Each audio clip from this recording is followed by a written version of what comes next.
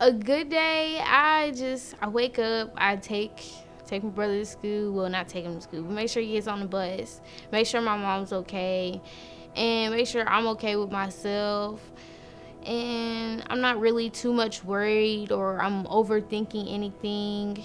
I come to school, everybody's okay here, nothing extravagant happened, or I'm not missing no assignments, or everything's just normal. Well, not normal, I don't like using the word normal, but it's okay.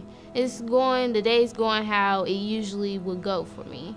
But on a bad day, it would be I gotta take my brother to school all the way the opposite direction, or I done got a flat tire, then I gotta do all this extra stuff, or I done got a bad test, I got F on the test or something. But majority of them days, I would be really mad. Like, I don't want to talk to nobody. I'll go sit in the room and do work for the whole day and just leave everybody alone.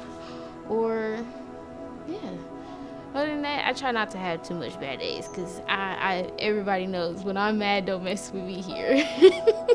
More when I started working and getting to know the workforce and the community service, it it changed like my whole mindset. Like, people really are like this. You have your good customers, your customers are nice, and some that just be having a bad day and they take it out on people that's making their food or anything that's trying to help them.